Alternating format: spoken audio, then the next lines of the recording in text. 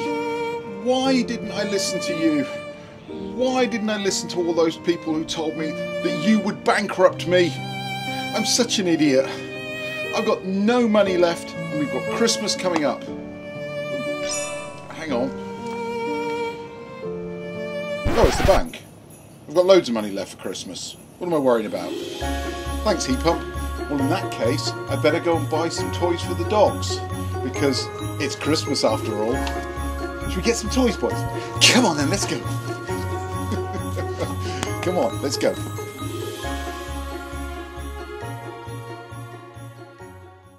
So it's been a whole month. We've had the heat pump running for a month now, and fingers crossed we've had no issues whatsoever. No need to call out Octopus. The house has been lovely and warm, and the comments from everybody has been that, you know, it just feels lovely when you walk into the house is at a great temperature.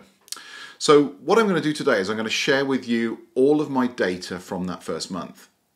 Now, you shouldn't use this data and extrapolate it because it's 1 month, it's the beginning of winter, it's likely to get colder, but what we'll do is we'll look at 1 month's worth of data, and then as we go through next year, I'll share with you my experiences of owning a heat pump for that year. Okay, so let's dive into some numbers. Now, I'm going to apologise up front. There's a lot of graphs and numbers in this that hopefully, if you're just looking for the final numbers, I will put a timestamp in the description below so you can jump straight to the end if that's all you're interested in seeing. But if you want to see how I arrived at those numbers, then stick with me for the next couple of minutes and we'll walk through these. So the first thing to say is your mileage may vary. Every single person's setup is going to be different. Some people will have solar and batteries, some people won't, some people will be on different tariffs. So these are my numbers. Please take that into mind. Don't base any calculations you're doing off of my setup. So this is our system. This is what we have in our house that's going to help me arrive at the numbers at the end there. So we have a 9.6 kilowatt solar array. Now that's, I would say, a medium to large size solar array, certainly for a 3-bedroom house. We have 36 kilowatt hours of battery storage, and we have a 6 kilowatt Daikin heat pump. We also run 2 electric cars, and we've done everything we can to be as energy efficient in our homes. Hopefully you saw my video the other day on our heat pump tumble dryer. If you haven't, I will leave a link up in the top corner of the screen, so if you want to go check that out. But that is a great way to reduce your energy usage in your house, especially if you're a large family and you use a tumble dryer a lot. And we're also kind of a minimal gas user. We used to use gas obviously for central heating. We haven't disconnected it yet because we still have a gas hob in our kitchen, but that will go next year when we redesign the kitchen, and then we'll be completely electric household. Okay, let's talk about the weather for the last month, because it's been strange. We've had some really cold days where it's been down to sort of -3, -4 degrees. We've had some mild days where I've been running around in a t-shirt at 12 degrees, and my wife thinks I'm insane running around in a t-shirt when it's 12 degrees. We've had some really windy days, and we've had some days where the weather has just been grey and flat. But we've also had just a very small amount of solar generation. There's been a lot of cloud over the sort of November, beginning of December, so we haven't had a great deal of power from our solar panels. But we do use our batteries to charge up at night during the cheap rate electricity periods, and we'll come back to that later. We're on the Octopus Go tariff. Now, before everybody starts screaming, you should be on Intelligent Go. We are going to move to Intelligent Go probably just after Christmas. And the reason is that Go is a little specific. You have to have the right cars or the right chargers. And Go really just doesn't support having 2 electric vehicles. However, after talking to Octopus, they've given us a workaround that lets us turn one of the chargers off, sign up to Intelligent Go, then turn the other charger back on, and it should all work. So I'll report back on if that works later on. And we're on Flexible Octopus for our gas. So these are the prices that we pay. 26.72 pence per kilowatt hour during the day, 8.5 pence per kilowatt hour at night, and 6.16 pence per kilowatt hour for gas.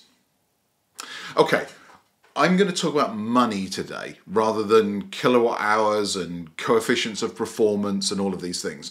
So we're going to focus on the actual pounds and pence rather than other numbers. If anybody wants those numbers, reach out to me, happy to provide them to you. During the presentation, I'm going to use the graphs directly out of the Octopus app. Rather than me recreate them, I'm just going to show you exactly what appears on my bills.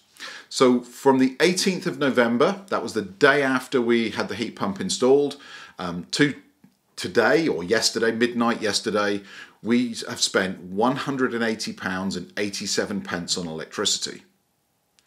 Now that's 1,455.5 kilowatt hours of power.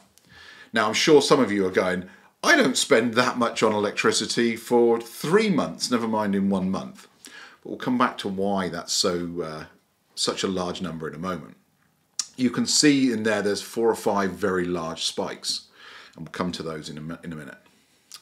We also exported during the month 169.26 kilowatt hours for a discount off of our bill of £25 and 39 pence. Now, how are we able to export? Well, you said at the beginning we didn't have an awful lot of solar.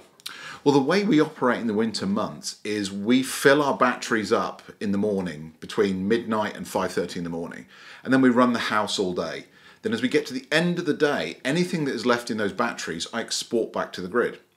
That means I get the delta between the 8.5 pence that I bought it for and the 15 pence which I sell it back. So it's a very small amount of money that you make, but it's well worth doing. If you have that capacity, give it back to the energy company, then buy it back at a cheaper rate.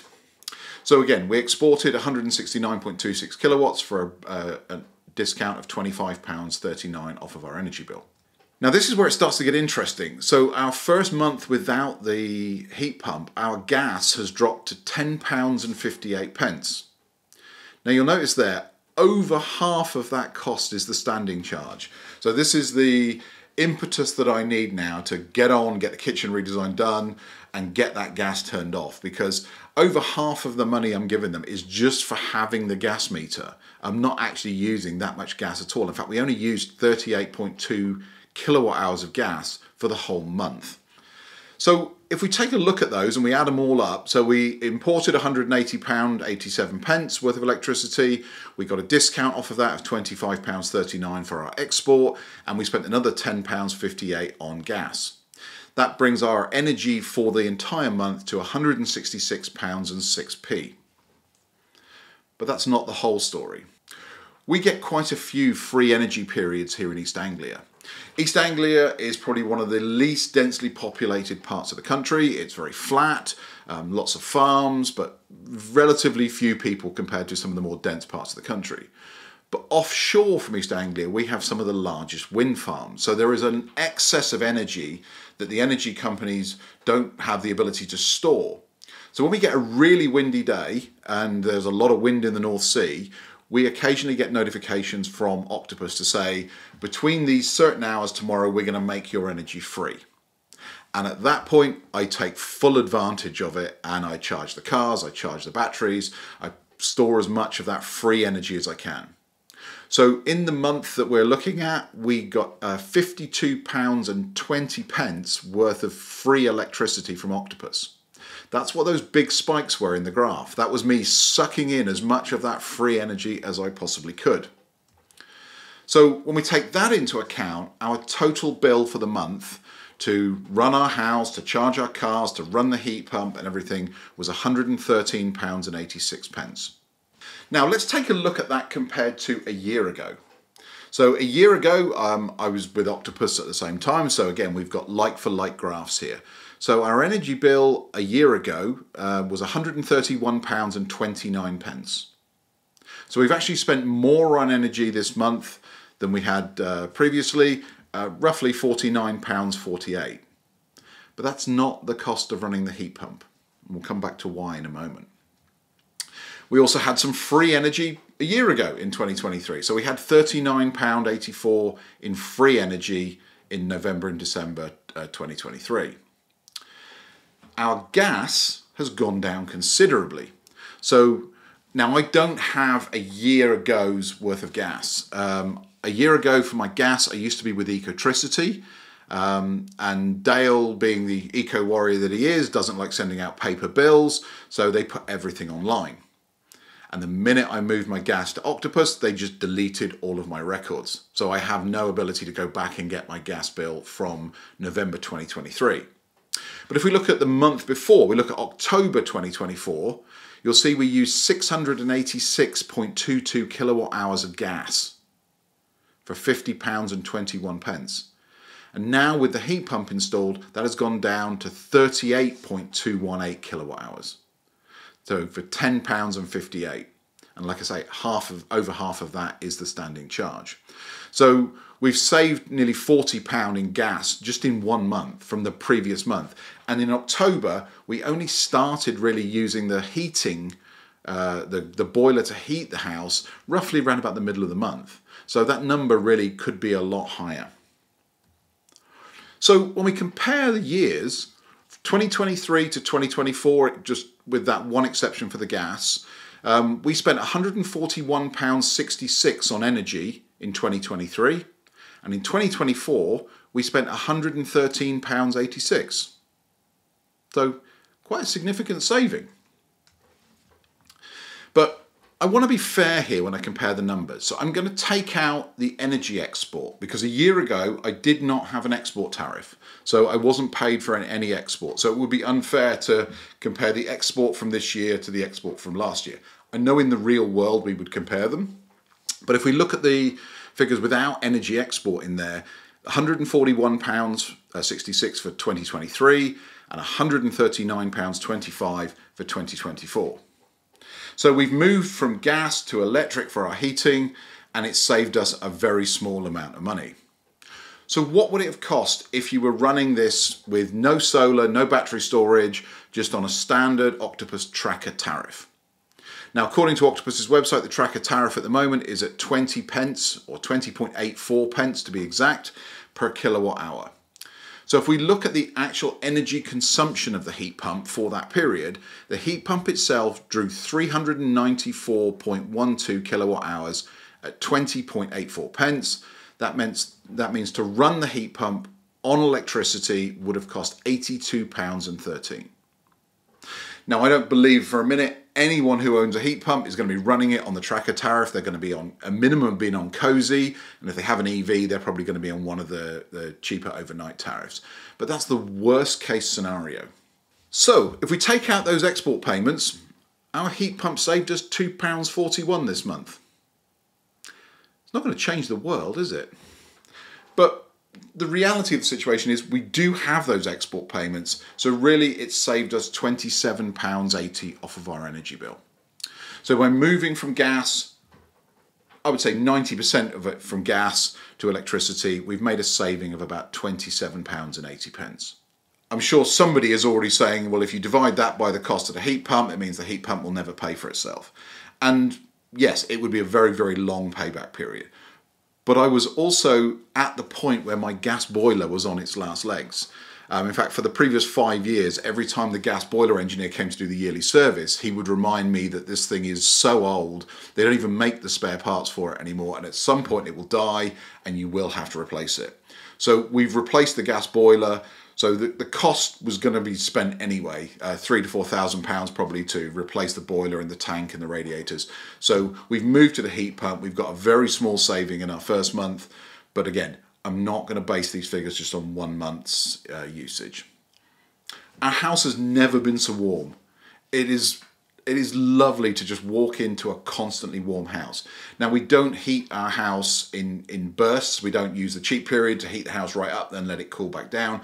We keep the house at a constant temperature throughout the whole day. So yes, you could probably make some economies there with the cost of how you would heat it, but it's much nicer just to have a house that is consistently warm. Now, please don't go calculating any return on investment on 1 month's data. You need a much bigger sample set. So over the course of the next year, I'll keep reporting back on what it's cost. Obviously, it will cost more to run in the winter than it would in the summer. But at the end of the full year, we'll aggregate them up and we'll actually do a proper ROI calculation. And remember, I'm not bankrupt. So all of the people who said, this will bankrupt you, these things don't work. Well, my house is nice and warm. It hasn't cost me any more money to run this thing than it had to do it with gas. In fact, I'm slightly better off. It's not producing any noxious fumes or CO2. And all through the spring, summer and autumn, it'll be running on free energy from solar. So was it a good decision? Yeah, absolutely damn straight. It was a brilliant decision to get it installed. I hope you found this useful. Slightly different format from my usual videos, but if it has been useful, please do hit that like and subscribe button down below. It really helps me grow the channel, and I'd love to hear your feedback on this new format and see what you think of it. With that, I'm going to sign off because I can hear dogs chasing squirrels outside, so I better go and see what's going on out there. And if I'm lucky, I'll see you all back here real soon for another video. Take care.